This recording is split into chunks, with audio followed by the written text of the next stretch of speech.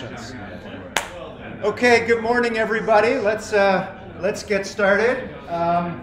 Here's hoping that all of you have submitted deliverable 6, and you now have a KNN that can recognize all 10 digits from your hand using data from some, but maybe not all of your fellow students. Submitted does not mean succeeded. Submitted does not mean succeeded. Okay. How many have a KNN that can recognize 2 digits, 3 digits, 4 digits, 5, 6, 7, 8, 9, 10? Okay.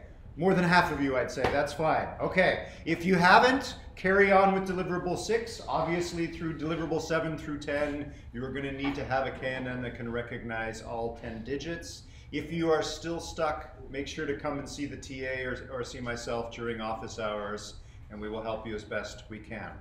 If you have a KNN that is not yet recognizing all 10 digits, that is okay. You can continue on with deliverable 7. So this is sort of the one exception to the cumulative projects rule. But in parallel, do make sure you're working away at that. Any questions about deliverable 6, deliverable 7? Speaking of office hours, I unfortunately cannot make my office hours immediately after class today, but the TA will be hosting her office hours as scheduled. If you need us and you can't make either the TAs or my office hours, let me know. Okay.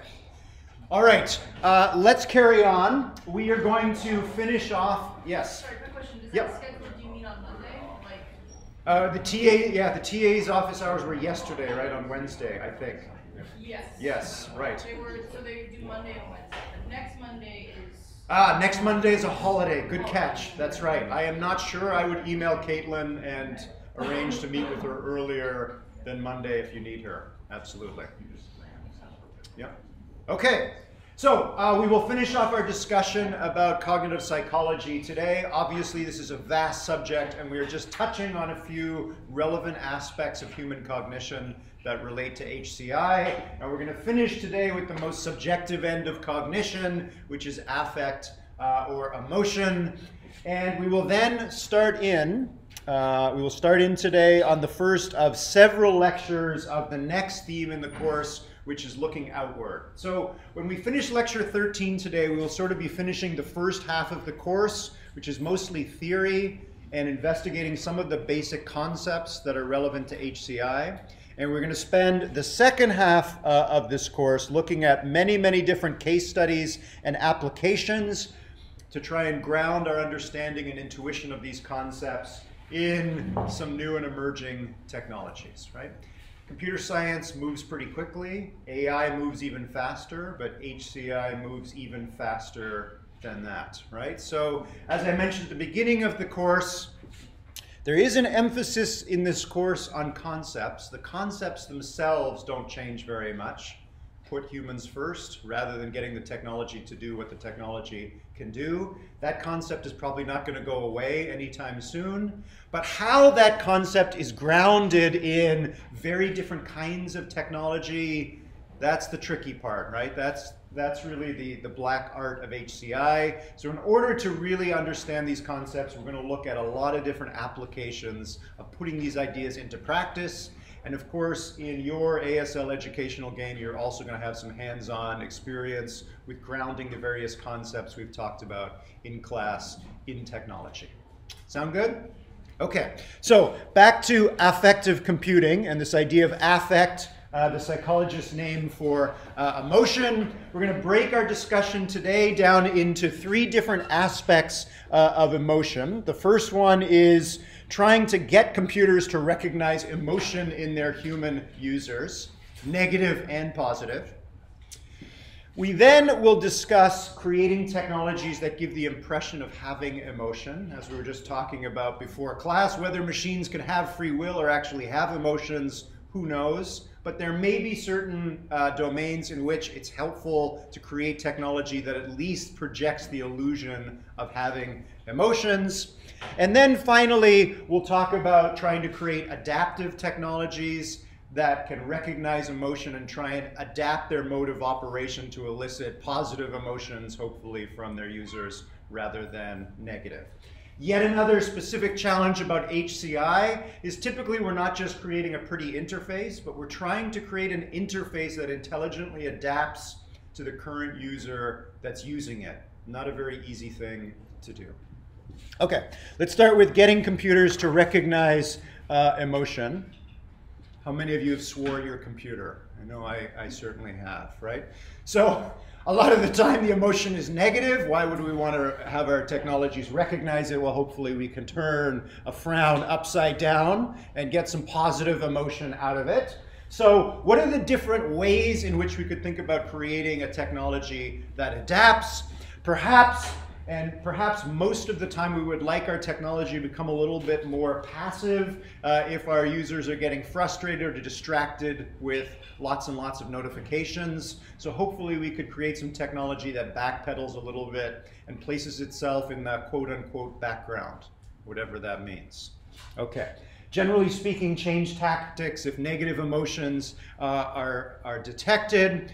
If the user is curious and is interested in what's going on, then maybe the opposite. Maybe the interface starts to provide more information about what's going on under the hood, right? This can go either way.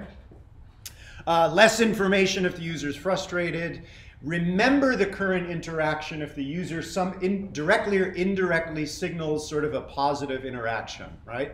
That was great. That's the way I'd like to do this the next time we do this. Okay.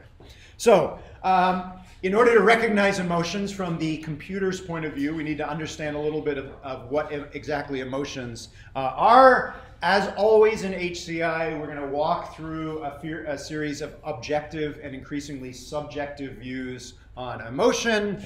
Well, we can talk about the physiological or the behavioral correlates of behavior. Of emotion. Emotion is obviously an internal thing, but there are a lot of external cues that are given off of emotion, trembling with fear, blushing with embarrassment. You can think of your own examples.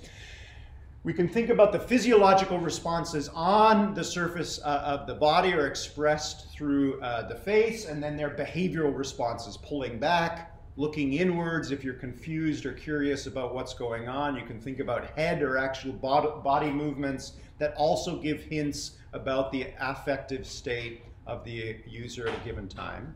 And then there is obviously the subjective experience itself. What does it feel like to be angry or upset or curious or frustrated or distracted? This is often known as cognitive labeling. After we've experienced the emotion and in retrospect we look back at our own emotional state, we label it with some sort of emotion, right? So there was something that was surprising that was put up on the screen. My pulse spiked and I pulled back quickly away from the screen. If you ask me after the fact what happened, I might give you different answers. I was surprised. I was scared. Humans are notoriously bad at self-reporting, right? On reporting on their own behavior after the fact. Not surprisingly, because obviously this is a very subjective experience. It's often hard to articulate what's going on inside. Remember our discussion last week about thinking is misleading. So most HCI technologies that try and dip their toes in the sea of affect focus mostly on detecting the physiological correlates of emotion, and we leave the subjective experience alone. We're going to focus on just sort of obvious things that could be detected through a webcam or a wearable device that register something about a physiological response to a stimulus and then possibly adapting the interface given that detection.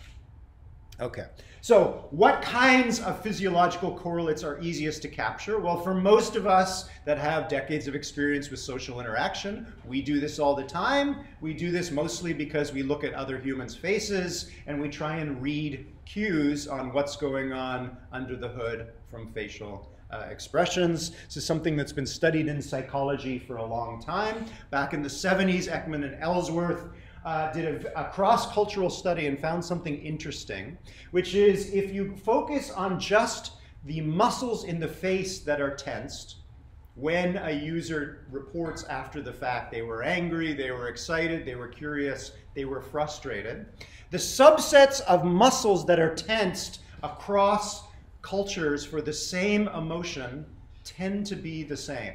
So there was an interesting debate in the 50s and 60s whether emotions, the subjective experience of emotions, or the outward expression of those emotions, is it a cultural thing or is it a deeper, more evolutionary thing? Way back in the 70s, the evidence seemed to tilt much more in favor of this being an evolutionary process. So facial expressions associated with emotions seem to go way, way back. As you can imagine, the literature is still ongoing on this, but for our purposes, we're going to assume that for most people, we can recognize the emotions, or at least the emotions they're trying to signal through the face. By focusing on facial expressions, this helps us get a handle on quantifying emotion. If we're going to try and create machines that recognize facial expressions, this is a good place to start. So we can measure emotions. Again, we're not sure about what's going on under the hood, but measuring the outward presentation of emotion by analyzing faces. The emotion wheel is always fun, proposed by Plutchnik back in the 1980s. As you can see, some of these emotions in the wheel are closer to one another than others.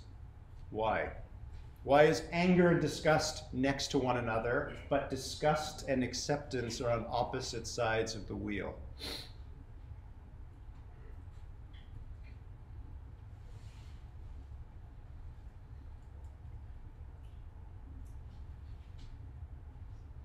We're going to try and quantify emotion using facial expressions. Because anger and disgust are opposites, or acceptance and disgust are opposites. Acceptance and disgust are opposites. They're signaled as being opposites in the wheel, but why?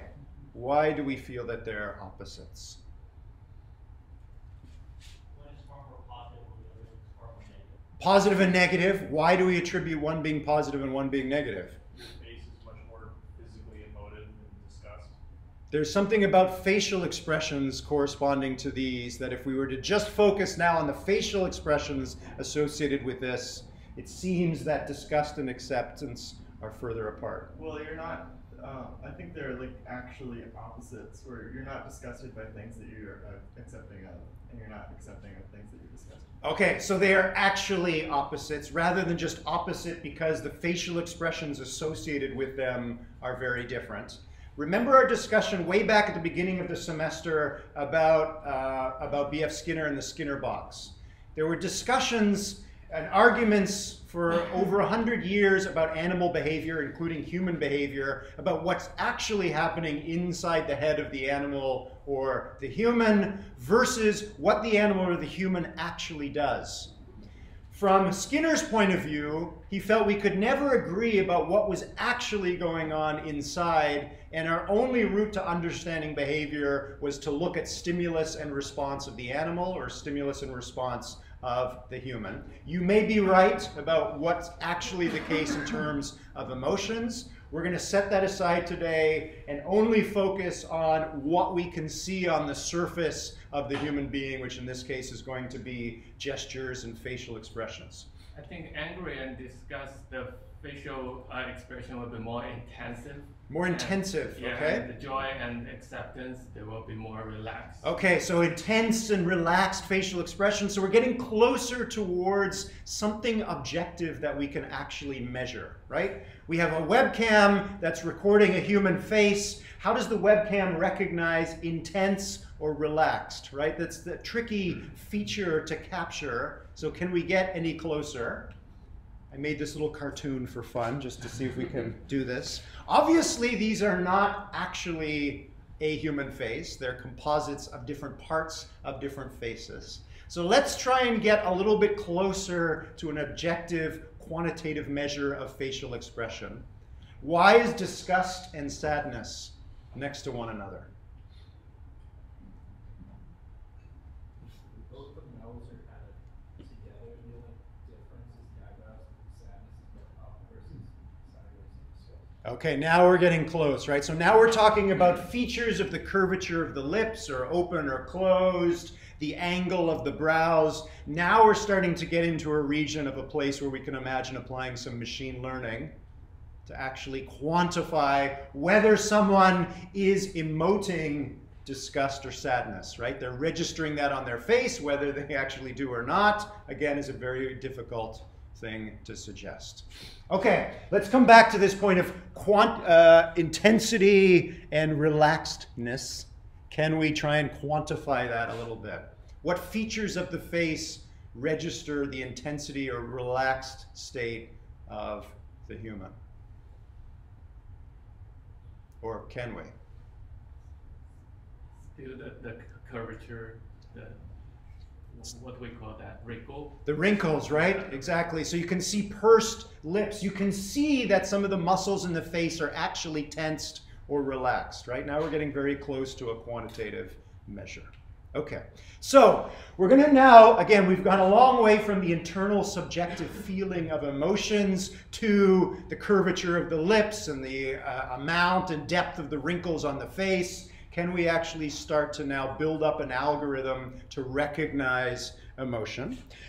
Like you've already experienced now with KNN, we're going to try and apply some machine learning. We're going to just walk through a cartoon example here. This is not actually KNN, but any machine learning algorithm is going to require some input. We need to provide some data.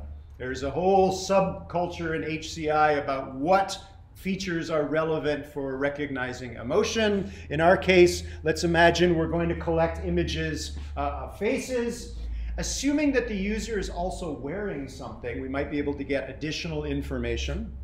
Accelerometers, as the name implies, give information about acceleration of the head or possibly the hand. Often the motion itself is not important, but the velocity and the acceleration is much more telling about the emotional state of the user. We mentioned EMG last time when we talked about the Libet experiment. Electromyograph gives information about the electrical activity of the muscles just under the skin. So did someone twitch, or again, did they move quickly? Respiration rates, heart rate, skin conductance. When someone is scared or concentrated or in a heightened state, the sweat on the surface of the skin conducts electricity better than when they're relaxed. These are all things that could be useful if we're trying to recognize emotion. Once we have this input data, we're going to try and extract some sort of patterns from them, which we've talked about before. We might manually sit down and try and come up with some of these features like we just did on the previous slide. Or we might use a more high-powered machine learning algorithm where we don't need to come up with the features ourselves. We provide, for example, raw pixel data from face images, and the machine learning algorithm itself finds relevant features.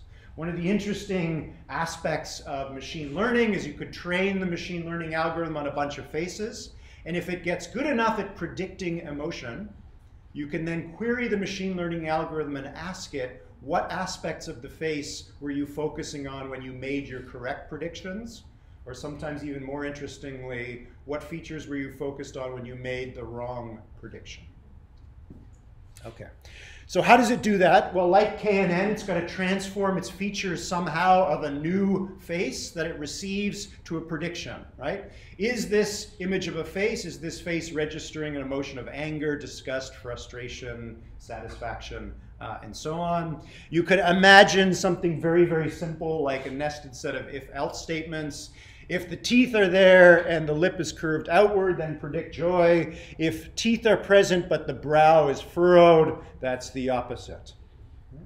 Okay. So, thinking about training this machine learning algorithm a little bit, like KNN, again, we need a training set. In this cartoon example here, we might have a large set of images of human faces, and we need labels for each of those images. Like in the iris data set, it was one of those 3 iris species. In the case of your gesture data, it's which of the 10 digits did the user actually sign. In this case, we have images of faces, and that face actually is registering anger or is registering that they're satisfied. We take our machine learning algorithm, it makes one prediction for the first image of a human face. It predicts joy, but the actual emotional state was anger, -1 point. prediction of joy here. The user was pleased, satisfaction, joy. We'll give the machine learning algorithm 1 point for this. So I got 1 out of 2. So let's restructure the decision tree or collect more training data for our KNN algorithm, restructure it in some way so that its predictions are increasingly accurate. And assuming we have enough data and a strong enough machine learning algorithm, we might be able to create some software and hook it up to a webcam where it's registering more or less in real time the emotional state of the user. Obviously, whether you would want to do that and in which domains this would be appropriate, that's an entirely different conversation. Okay. Okay, so let's switch things around now. So instead of a machine that's trying to recognize emotion being advertised by a user, why would we ever want to create a machine that does the same thing? As we mentioned last time, we talked about this idea of anthropomorphization. Humans have a particular cognitive bias, which is that they tend to attribute agency where often there is no agency.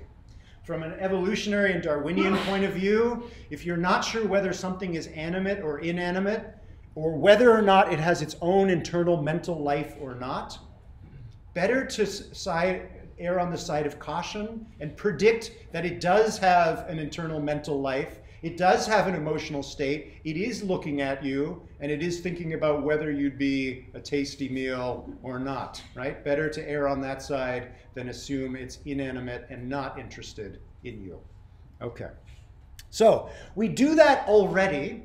You can imagine creating technologies that exacerbate anthropomorphization, right? We could add things in that really tune up that bias to attribute emotional state to an object, a technology, or a robot. This is one of the first social robots that was created to do this. This is the Kismet robot created at MIT. The next time you're in Boston, you go to the Boston Science Museum, you can see Kismet in action at the museum. Okay, so here is, we're going to watch one video of Kismet and then Kismet's great-great-great-grandchild, Jibo. Let's start with Kismet. Do you really think so? Do you really think so?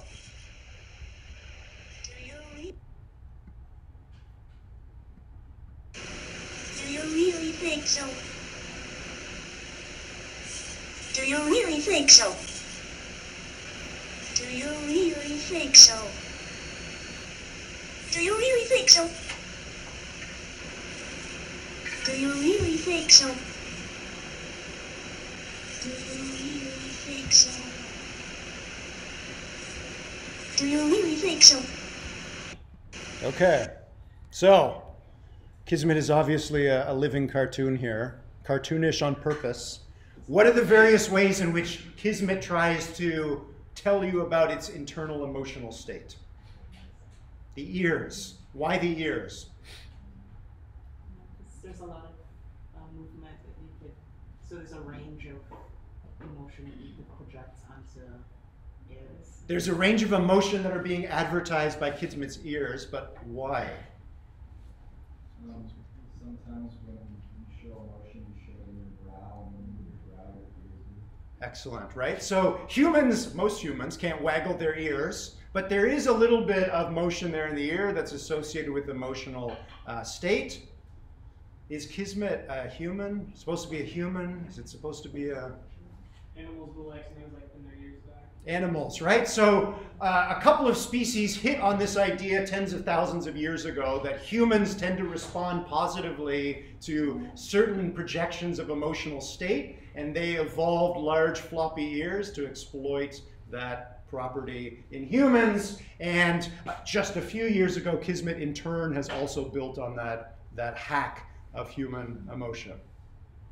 How else does Kismet advertise its emotional state?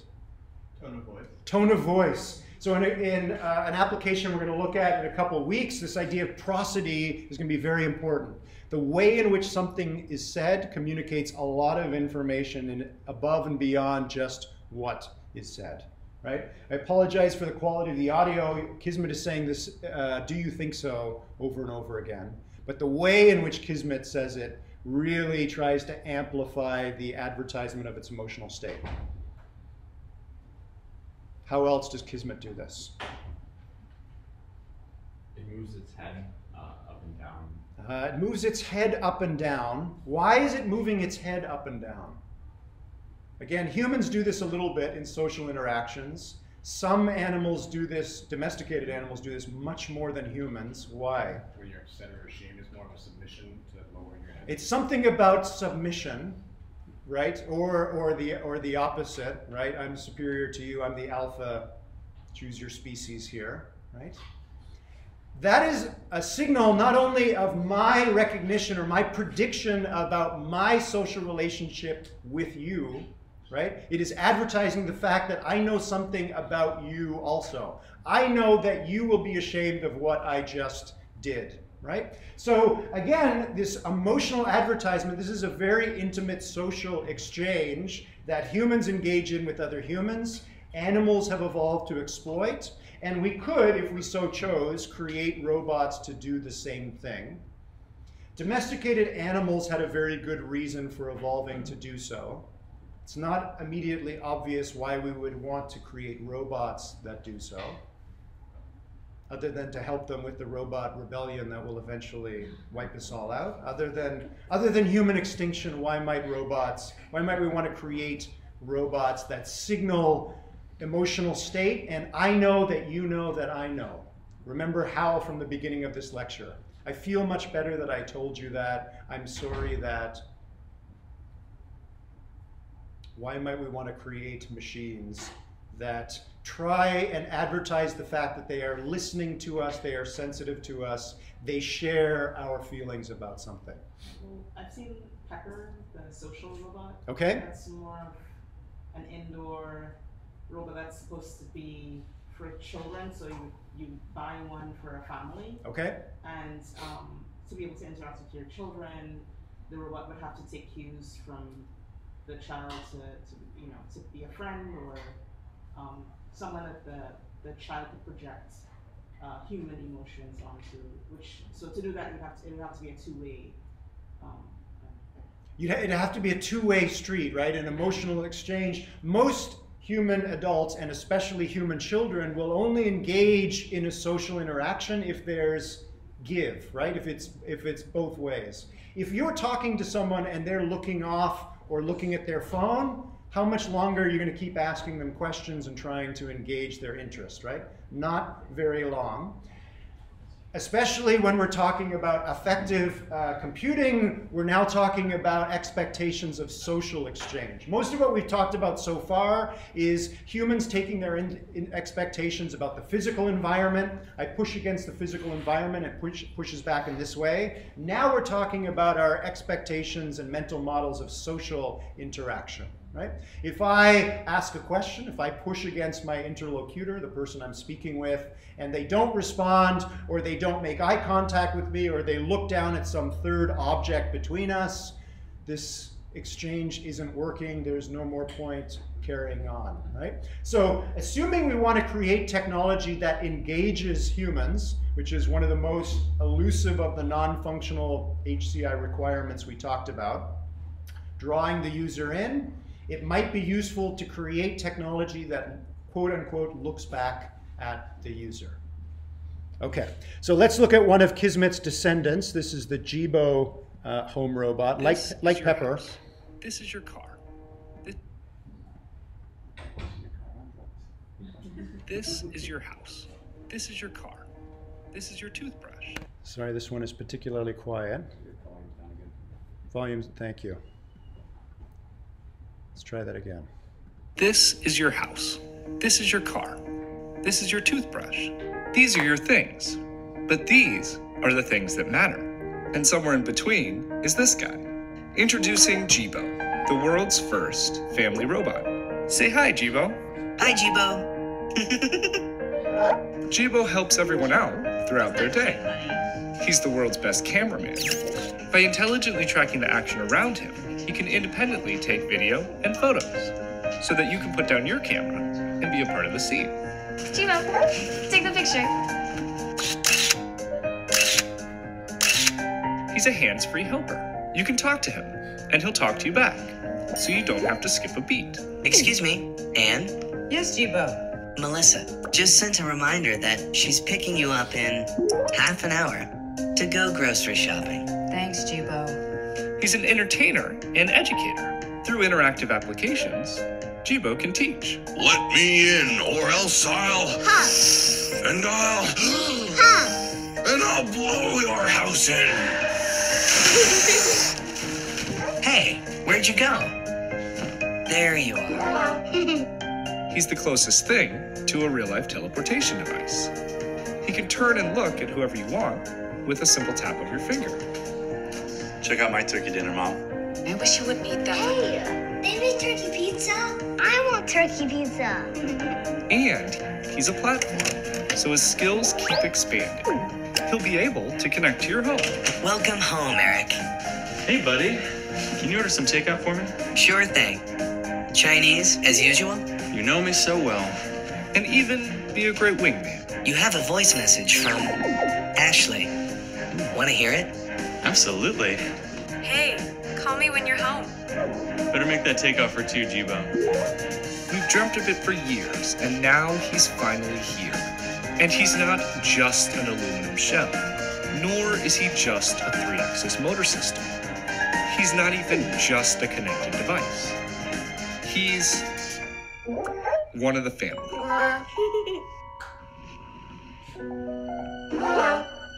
Shh. Good night, Jibo. Jibo, this little bot of mine. Okay, who's gonna go out and buy a Jibo after class? I think you really clearly, according to the ad, you need one for every room in your house. Absolutely, of course. Who's heard of the Uncanny Valley?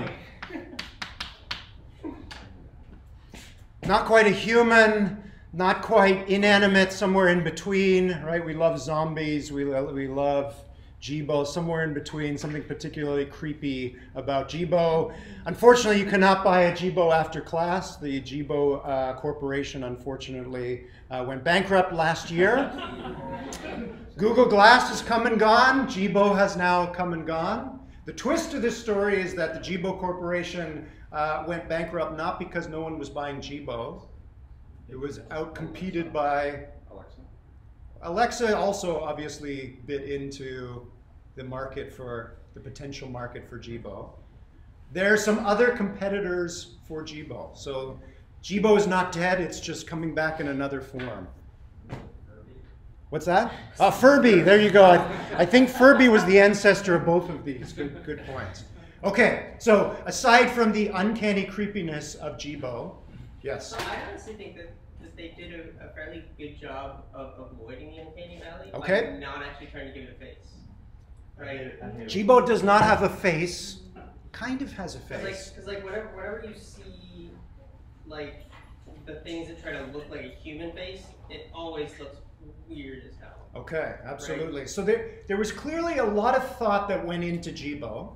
So Cynthia Brazil was the researcher at MIT who created Kismet back in the 90s. And then she eventually spun off the Jibo Corporation. So Cynthia is one of the world thought leaders in this idea of social robotics. Nobody knows this idea better than Professor Brazil. So there clearly a lot of effort went in to try to make Jibo slightly, to sit outside the uncanny valley, and to try and engage, in this case, with various family members. So like we've talked a lot in HCI, they did a lot to try and remove unnecessary detail, right? Maximize the data to ink ratio. This is this idea in a different form, right? Let's not try and overkill and create something that is very human-like. We're going to strip Jibo down to the bare essentials, but leave in just enough detail to advertise to whoever's interacting with Jibo that Jibo sees you and knows that you see it. How does it do so? Just kind of a comment. Sure. If you've ever seen the movie Flubber with Robin Williams, okay, I feel like that's like a pretty close to like consideration, they had a robot called Weibo in it. Oh, and okay. They even showed, I have to go watch this one. I don't know this showed one. a little clip of it in the ad, actually, from that movie. Oh, they did? Oh, so it was a nod to that. Oh, yeah, very nice. and, Okay. I feel like they based it pretty, because it appeals very emotionally to you in the movie. Exactly. That's a good point, right? So the movies for a long time have played with this idea of creating robots that actively try and engage with their human counterparts for better or for worse. So I think on the topic of movies that do a good job of like sort of anthropomorphizing robots, WALL-E has often been cited. Similar, right? Seen WALL-E like- is also a minimal social robot. Yeah, and it does a really good job of avoiding that uncanny valley by making it obviously not human, but giving it like eyes that move around, eyebrows and whatnot, and like really expressive motion. Absolutely. So absolutely, there's been a lot of ideas to try and do this before, and Jibo and Kismet are a few examples of actually trying to do this in reality. Let's come back to this idea of trying to quantify the advertisement of affect. I feel, or I know you, I can see that you feel ... What are some of the features in Jibo that communicate Jibo's emotional state? I don't know if this is exactly it, but I know that humans put a lot of like effort and a lot of focus into watching each other's eyes. Absolutely, right? One of the building blocks of social exchange is watching each other's eyes. Jibo has an Jibo's eye. face is kind of just an eye. Just an eye, right? We can probably get rid of a lot of the other things. I was kind of going to say the same thing. Like when Jibo's like smiling or chuckling, it like closes its eye a little bit. So kind of when you're laughing or smiling, you kind of close your eyes a little bit. Absolutely, right? So even without a mouth, Jibo is still able to smile and laugh. What are some of the other small details or important details that are left in and everything else is removed? I mean, they do coloration in Jibo as well, like they have different emotions. Green is like happy, joy, yellow is like embarrassed. Absolutely, changing color, right? We blush. That's a big part of our emotional portfolio. Can you make them angry? Can you make them angry? Good question. I don't know if I'd want to. You can try it. So Alexa was mentioned, right? Which is again an even further stripped down version of a social agent trying to interact with humans. Jibo is a robot, and as we mentioned last time, a robot is distinguished from other technologies because robots can physically push against the world and observe how the world pushes back. Jibo has motors. It has just 2 motors which allow it to move its head relative to its body, which obviously Alexa cannot do. She does not have a body. How does Jibo try and exploit those 2 motors to further amplify the human observer's anthropomorphic bias? So one of the things about Pepper that they talk about is trying to emulate the human face. Okay. And Jibo has, the top is clearly a face and the bottom is a body. So it's paying attention to you by turning. It's paying attention to you. How is it indicating that it's paying attention to you? The head will focus on who The is speaking. The head tracks the human observer, right? So I have some colleagues who were working in the MIT lab around the time that Kismet was being built. There was another similar robot called Cog, and at a certain point they were actually working on the routines to be able to detect a face, and this was in the early 1990s. It was a very difficult thing to do at that time, and move the head to track the face. My friend was working late at night in the lab at MIT, and Cog was sitting quietly off in the corner, and every time my friend would move their head, suddenly Cog would turn and look at them, and then slowly look away, and would be still for another hour or two, and then my friend didn't spend much more time working late in the lab at MIT, as you can imagine. Okay, anthropomorphization, again, it's a very difficult thing to avoid. If you go back and watch the Jibo video, you'll notice there's lots of other subtle cues that Jibo has to try and communicate emotional state, and that it is socially engaged with you. In the little segment where the woman was cooking something, baking something, Jibo was actually looking at her hands, not at her face. Why? Why is that important? Social interaction can also be very uncomfortable if all you do is look at the other's face. Why was it looking at what she was doing with her hands rather than her face? What was the point of Jibo doing that? Maybe he's showing interest in what you are doing. Showing interest in what she was doing. Immediately after he looked at her needing the bread, he said, "Excuse me, I'm sorry, but you have a call." What very atomic social interaction was going on there? It allows him to interrupt her in like a natural way. A natural way. Just like binging and giving a notification. Absolutely, right? So I see that you're busy. I see that you're doing something. So I'm sorry. I apologize, but you have an incoming call, right? Just that subtle change might make this a little bit more acceptable for some people over Alexa, who just chimes in right at the worst possible moment with an alert, right? So there may be reasons why, and clearly Jibo and other examples from Hollywood have shown it's hard to get this right?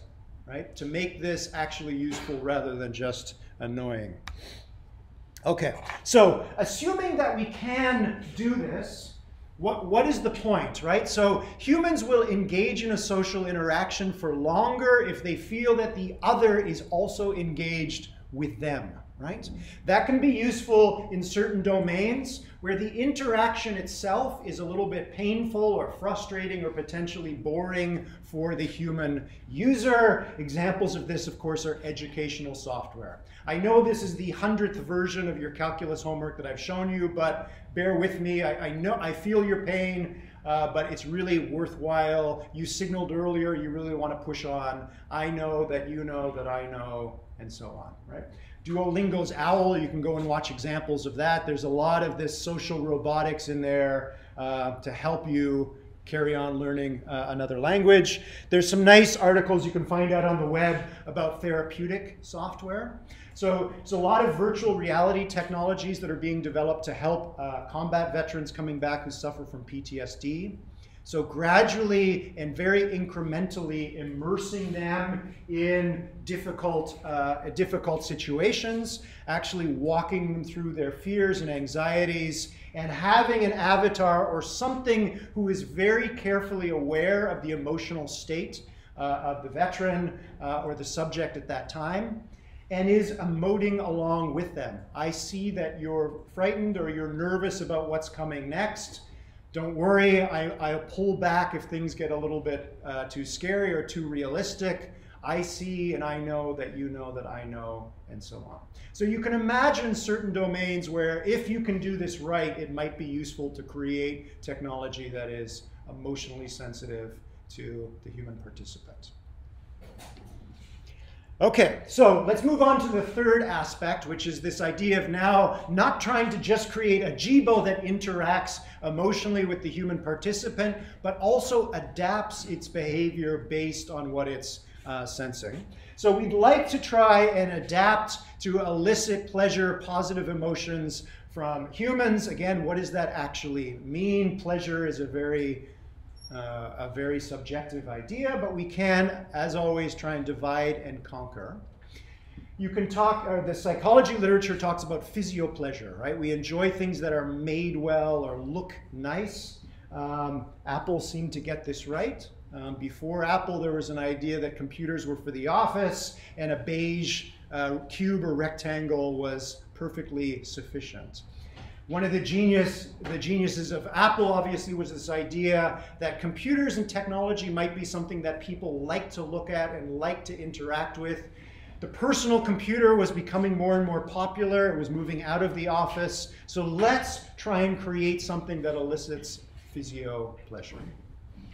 Obviously, most of the killer apps these days are those that try and elicit socio-pleasure, right? Most of our apps are those that broaden or deepen the way that we engage in social interactions with others. So like we just saw with Jibo, there are a lot of subtle dynamics that go on in social exchanges that we might want to try and support with social software, so that the user walks away with a pleasurable experience. They were able to engage with friends that are distant in a way that would have been difficult or impossible otherwise. What are some elements of social exchange that social networks support? So we just saw some robots that obviously focus on face-to-face social exchange, eye contact, head movement, facial expression. assuming that we're just typing messages to each other, that's not available on a social network. How do social networks support social exchange? Emoji. Emojis, right? Kind of interesting. What element of written social exchange are the emojis supporting? Written emojis, like ask emoji, the column and yep. the square. The smiley face. Yeah, smiley face. Why the smiley face? The first emoji. The smiley and the sad face. They can sometimes when you are reading a written statement, it can be difficult to interpret the author's emotions. So emojis can like indicate that. It's like a shorthand for like, this is meant to be a joke, or like, I'm not actually mad, or this is passive aggressive as heck. Absolutely, right? So again, we're used, most of us, for the early years of our life at least, before we could read and write, we were used to social exchange face to face, right? Writing something to communicate your emotional state to another is a very difficult art, and now when you strip everything down to 40 characters or less, it becomes even more difficult. So humans have brought back the emotional element to written social exchange by inventing emojis, right? Kind of interesting. I think photos and videos are more common almost than text or emojis are in like today's social networks. Like often, right? A lot of social exchanges, this is hilarious, I want to share this with you, right? Or this is important, I want to share this with you. So social networks also support the exchange of information and videos and images and audio and so on, which is sort of the content of the exchange. But the emojis are in many ways the metadata of the exchange, right? You may not want to receive my image or video unless I send you the right emoji, right? Are you willing to engage in this interaction with me? It matters whether we're on the same emotional level or not. So we're distinguishing here between the content of what's being communicated and whether you want to actually engage in that interaction or not. Okay. Psychopleasure, so again, we're moving from objective down to sort of more subjective. So can we elicit a positive response even from an interaction that's frustrating or difficult? And this is again coming back to educational software. There's lots of websites out there about teaching programming or learning a language. How do you thread the needle between making things too easy and making things too difficult? We talked about this subjective experience of flow a few weeks back, right? If you hit that right on the nail, where someone can feel that despite the fact that this is difficult, they're making progress, they're learning, they're getting better, they're cognitively exhausted when they finish the exchange, but they have a sense of satisfaction from it, right? That's a particularly difficult mix of emotions to detect and support during an exchange. Finally, ideopleasure. This one is particularly difficult, right? We all have particular philosophical slants and ideologies. Perhaps we would prefer to use open source software that has fewer functions or is more buggy than a corporate version of the software, simply because open source software aligns with our own ideology, right? Perhaps we would choose a technology that reports its carbon footprint over an alternate technology that does not, right? Almost impossible for the technology itself to detect that unless you ask the user. These are sort of open challenges in the field of affective computing. Okay, I think that concludes our discussion of affective computing, and we're going to switch gears now and start in on this theme of looking outward. What do I mean by looking outward? In looking outward, we're now going to talk about technologies that are deployed out into the wild. So in all of these examples here, these are not nicely designed websites. These are not apps in and of themselves. These are technologies that have one foot in the digital world and one foot in the physical world. The moment we deploy technology into the real world, the technology itself has to deal with the physical world. If that technology is interacting with many people who are also embedded in the physical world, it has to be cognizant of or pay attention to the complex social dynamics going on among the group and try and participate in that in an intelligent manner. And that's where we're going to start our discussion of looking outward today with this idea of crowdsourcing. So we're going to look at technologies now that try and harness the power of the group. Okay, so we'll do this mostly chronologically. And I'm showing my age here by remembering playing with SETI at home. Some of you may have also remembered this from the very late 90s. You too, if you had a personal computer, could help search for little green men. All you had to do was download SETI at home and run this as a screensaver when your computer was not otherwise engaged. What aspects of affective computing did SETI at home try and engage? It kind of tell you are helping the humankind. You're helping humans, right? Find little green men. What aspect of the 4 dimensions of pleasure that we just talked about is that relying on? Why would someone bother? Maybe ideological pleasure, right? I want to help humans answer the question of, are we alone or not, right? Of course, there is something that could be learned here. You can learn about what's actually going on under the hood in SETI at home. But for most people, it was, well, most of my time, my desktop computer sits idle and not a lot's going on. So why don't I put those idle cycles to good use, right? SETI at home. You'll notice that there was also a lot of fancy graphics, at least in terms of the late 90s, to try and engage people. It was flashy, it was interesting. There were a lot of things going on. I don't know if SETI at home still exists. It'd be an interesting thing to look into. This led to the BOINC project many years later, which I think is still going. If you're computationally savvy and you have a very computationally intensive task, you can write your own BOINC application, upload it to the BOINC website, and then someone might choose your application to run in the spare cycles on their CPU next. Might be hard to see from the cartoon here. Somebody's working on computing very large prime numbers. There's also a lot of therapeutic cancer detection software running. You can sort of choose and make a menu of the various projects that you would like to computationally contribute to. Yet again, a nod to ideological pleasure. I want to choose how I'm going to help mankind. Back in, actually just shortly after SETI at home, Berkeley released the Folding at Home project. So instead of looking for little green men, I want to try and help figure out how to fold proteins. Turns out that this is a very difficult problem. If you have the primary structure of a protein, you can think of it as a string of different colored beads. If you let that protein go, it will fold up into a particular three-dimensional structure. This is an ongoing problem. If I give you a set of sequences, a nucleotide sequence of proteins, can you create a machine learning algorithm that will predict the 3D structure that it will fold up into? Why is this such an important problem?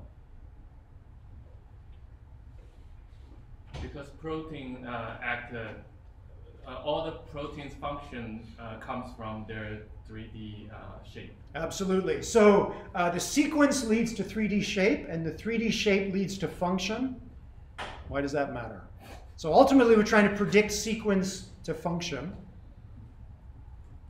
Help humankind. Help humankind, of course, right? So we want to design a new drug or detect a deleterious mutation. Protein folding is an extremely important and still more or less open problem. So you could run Folding at Home as a screensaver and watch the computer try and fold the sequence of different colored beads into the right shape. The researchers who created Folding at Home started to get emails from users who spent hours watching the screensaver, and they wrote in and they said, I know how to do this better than your fancy algorithm. I can see how to fold this better, but I can't. It's just a screensaver. I wish I could reach in and fix the folding pattern that your your algorithm is trying to come up with. That was somewhat surprising to the researchers at the time, because this is a problem that's usually worked on by organic chemists at the PhD level and above. It seemed like a very difficult problem restricted to experts or machine learning algorithms, and non-experts were indicating that they knew how to do better. So the Berkeley team made Foldit back in 2008 to see if that was actually true. So they basically gamified folding at home. So we're going to distinguish in this lecture between crowdsourcing, which is we're going to try and get the crowd to help us with something, and gamification, which is incentivize the crowd to help us do something. It turns out that you can go and play Foldit at home, and it turns out that a lot of non-experts actually did do much better than not just the machine learning algorithm, but some of the PhD students that were supposed to be experts at predicting structure from sequence. How's that possible? How could non-experts be good at this seemingly expert task? If it's based in pattern recognition and you have an external perspective, so you're not staring at it all day, every day for like 8 to 14 hours, you can see things that people who have been like embedded in it might miss. Absolutely, right? So all academics, after a while, we start to grow intellectual blinders and we see our pet project in a particular way. Non-experts often come in without those intellectual blinders and they see something we miss. You remember a few weeks ago we talked about the brain. It's a prediction machine. It fills in errors for us as we go, but often an outsider sees the errors that the expert's brain was filling in and skipping over on the expert's behalf. But why this particular problem? Absolutely, the non-experts were recognizing a pattern. What pattern and what experiences from the real world are we bringing to bear on this problem?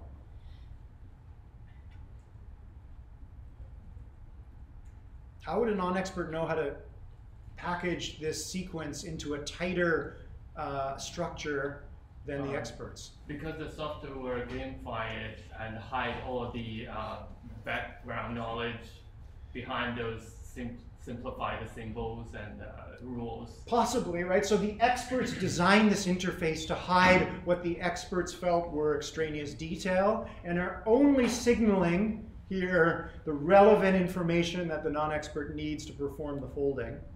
But non-experts in some cases did better than the experts.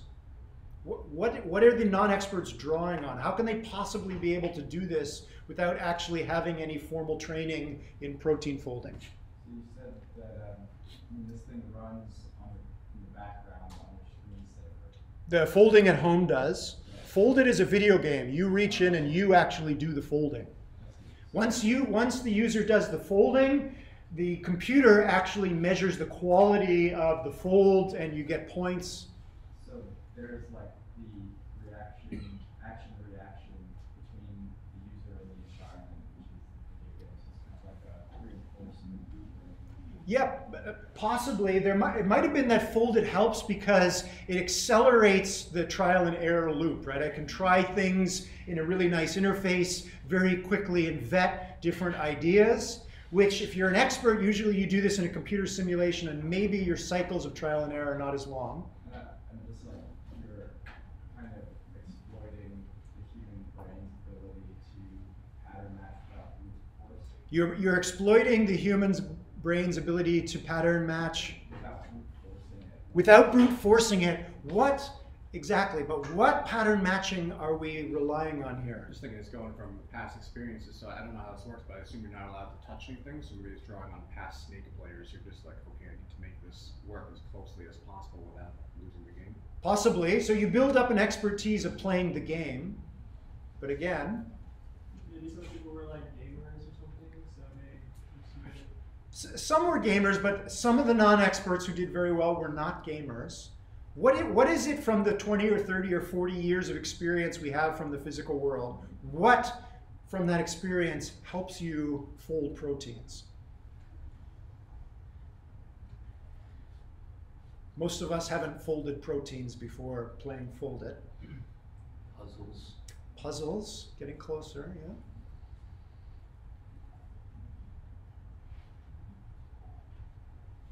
Tricky, right? It's not immediately obvious. We have a lot of experience with three-dimensional space, right? We've existed in it for 20 or 30 or 40 years. We observe how things twist in the world or twist in the wind or fold when we bunch up pieces of paper. Again, we probably can't do it consciously, but we have intuitions about how things move and interact and push or pull against one another in three-dimensional space.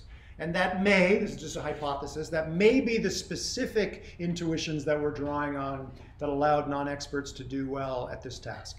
Some of the users are gamers, some of them like to play puzzles, all of us have experiences with how things twist and fold and brush up against one another in three-dimensional space. Somehow that allows non-experts with the right interface to make significant progress on aspects of the protein folding problem. That was a big eye-opener back in the mid-2000s. Question? Would that also just be the sheer number of people? So like, if you have like 10 experts that are working on it, you might think, oh, you give 2,000 people, someone might just get lost. Absolutely, the power of numbers, right? That's also a big part of crowdsourcing. We're going to send something out there and hope that at least one person can do well at this. HCI recognizes that there's diversity in the human population. Somewhere out there, if enough people play, there is someone who is a gamer and loves puzzles and for some reason has a higher than average ability to reason in three-dimensional space, and that person makes progress, right? Let's cast as wide a net as we can. Okay. There's some other attempts to gamify things. I don't know if anybody remembers the ESP game. This was a simple game you could play on the web. An image was thrown up in the middle of the screen. You were randomly matched up with some other anonymous participant on the web. You didn't know who it was. And each of you typed in keywords in response to what you saw in the image. And you both get a point if you both type in the same keyword, which doesn't show up here, but should be that both users typed in the word tree. You both get a point. Another image, another photograph comes up. You're paired up with another anonymous participant, and around you go. Google has a game like that now. Google has a game like IO, and you're supposed to draw, and if the machine learning algorithm figures out what you're drawing quickly, you get the point, versus the other person drawing. Absolutely, right? So this is now a pretty common idea out there on the web. You can tell from the date here, it's a little dated. What is the ESP game helping? What problem is it helping to solve? You know what the Fold It game is trying to help, the problem it's trying to help solve. What's the problem that we're trying to help solve here?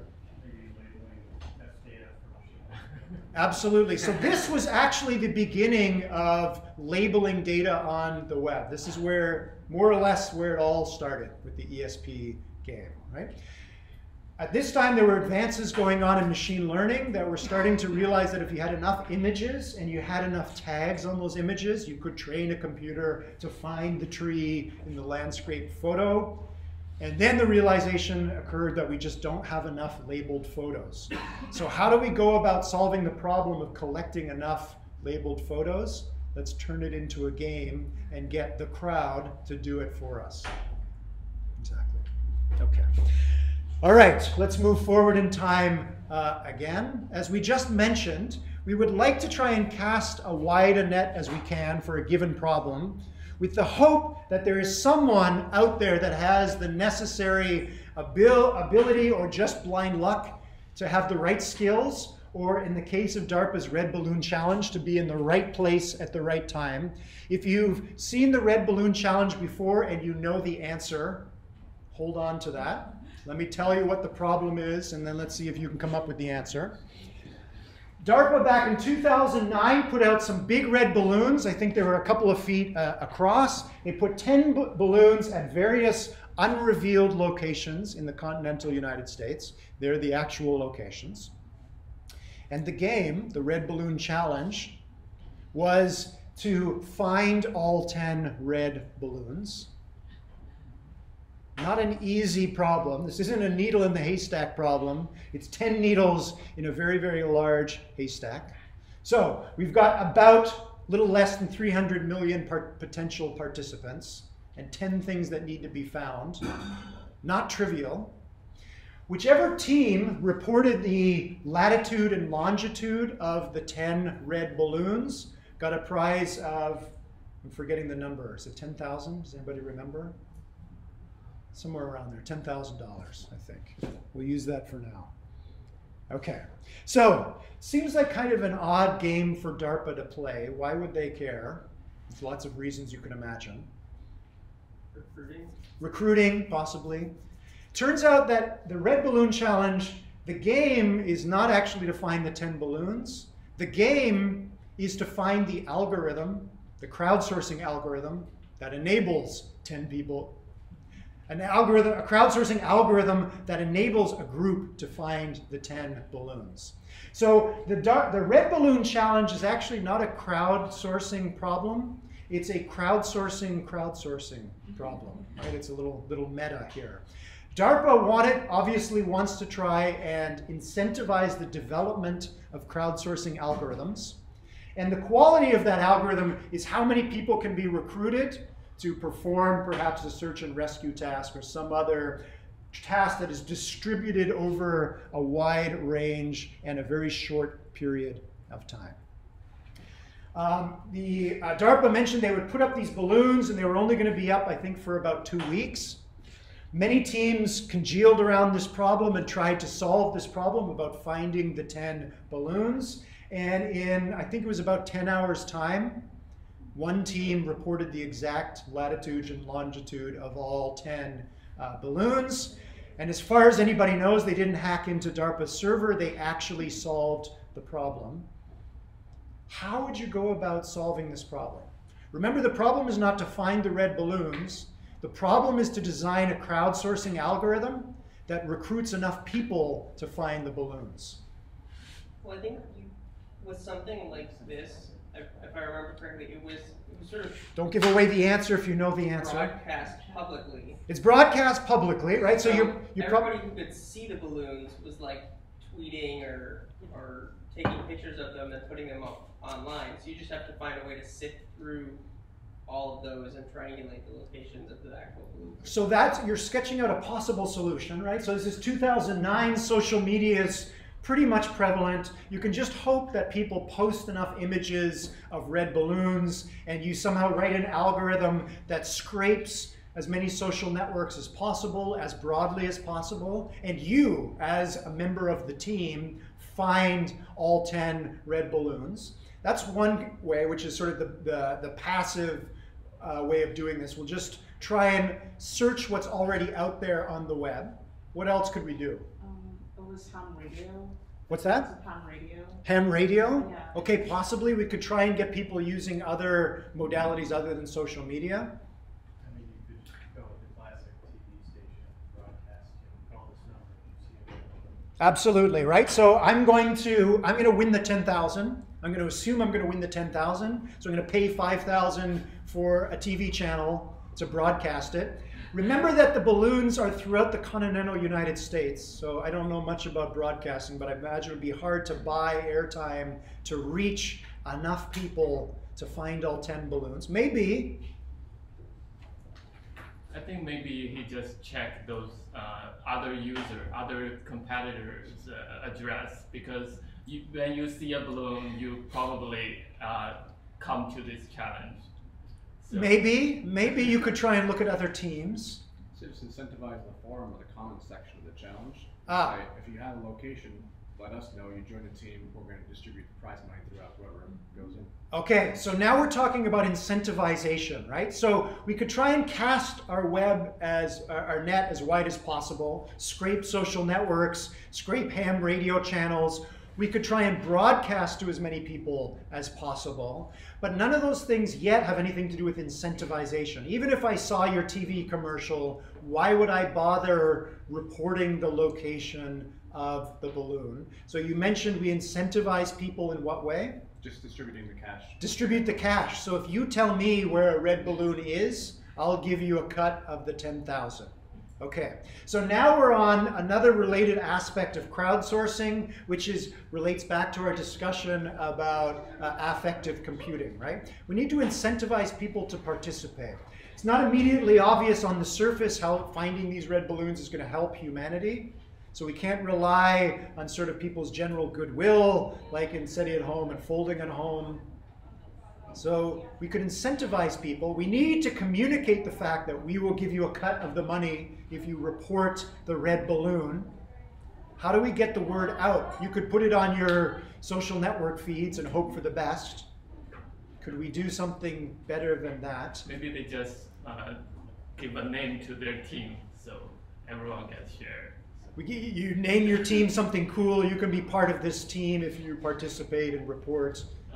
No, we just name this team like everyone gets. If you report a balloon, your name becomes part of the. Yeah, it's right, like a law firm. You'll be part of the name, right? Possibly. Is that enough? Are we going to reach enough people to find all 10 red balloons? Probably not. I'm assuming these people are in academia, so perhaps following up like their contacts that are in universities. Okay, so the team that actually won was at MIT, and most of the teams that participated were at academic institutions. So if you're a member of MIT, maybe you draw on the resources and the social capital of MIT to help you. Maybe. So that even with MIT's might behind you, and they broadcast on their social feeds, is that going to be enough to alert enough people that if they find a red balloon, they should report it to the MIT team? I guess from the way I'm phrasing this question that it's probably not, right? So all of the ideas so far, which are good ideas, we're trying to blast out our message to incentivize somebody to find the red balloon. But in that case, we're going to have to hope that our social network broadcasting is going to reach all 10 people that eventually find all 10 balloons. And DARPA did this on purpose so that that is not going to be enough. So we cannot rely on incentivizing people to find red balloons. We need to incentivize them to do something else. What is it?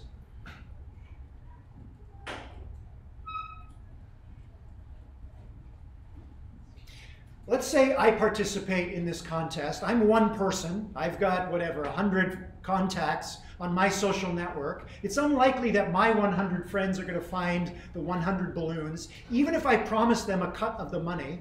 So I'm going to promise them a cut of the money if they find the red balloon, or if they share on their social media. Getting closer. So they might now broadcast to their social media, because I'm going to give them a cut of the money. Why should my friends' friends want to broadcast it?